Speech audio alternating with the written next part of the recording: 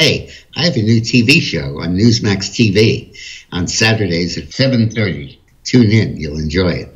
It's high time for the alarmists to face reality about COVID. Over the last 7 days, there were an average of 11 deaths nationally from COVID.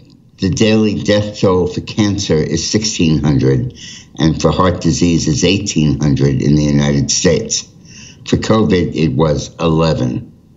So come on, what are we doing all this stuff for? All these restrictions, masking, social distancing, lockdowns, quarantines, for something that is basically fading.